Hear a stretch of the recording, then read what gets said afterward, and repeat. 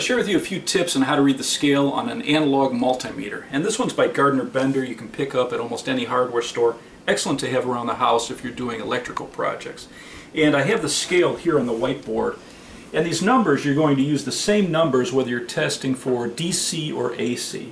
For example, if you're testing a water heater that's 240 volts, you would set your dial to 300 alternating current and you're testing for 240. If you're testing for a regular outlet, which is 120, you would set your meter to 150 and test for the 120. If you're testing for a 12 volt battery, you would change it to 50 DC and it'll test for 12 volts. If you're testing a regular battery like a 9 volt or a AA, which is 1.5 volts, you would change it to 10 DC. So for example, we've got a couple batteries here. I'm going to change the meter to 10 direct current. And for this first battery, which is a 9 volt, I'll test it.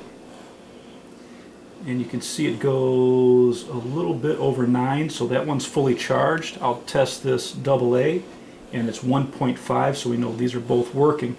And then we can also test an outlet to see if there's current, and I'm going to change this to 150 AC, and I'll plug this in, and it should show 120 volts, and you can see we have electric on that current.